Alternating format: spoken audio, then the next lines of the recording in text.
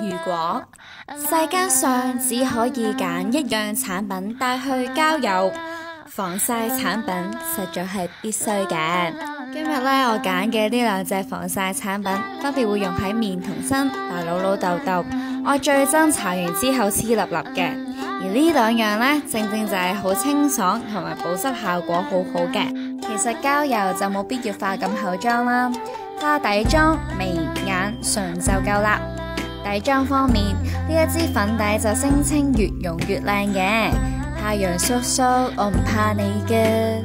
眉妝方面，用依家好流行嘅 Tattoo Eyebrow 就保證唔會甩色啦，冇嘅話就用呢個啦。搽完之後個樣當堂精神晒啊！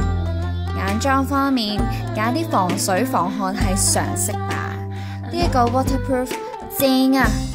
嘴仔呢，搽完個有色唇膏喺底，再搽lip gloss 就 perfect 詞啦。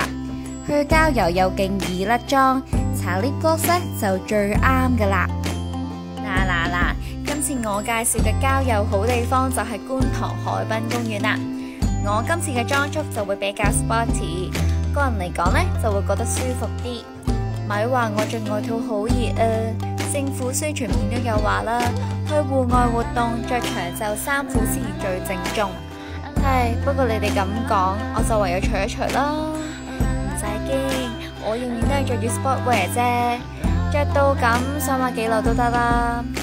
經過我上次行山淨係曬燶咗個鼻嘅經驗啦，我今次一定會做好 cool down 嘅 skincare 步驟，因應翻肌膚問題，揀翻分別有潔膚、防止黑色素、美白功能嘅精華就最啱用啦。最後記得敷埋個去紅嘅 mask， 咁港女去戶外都唔怕黑啦。呢度點去？好易啫，下次再見啦，拜拜。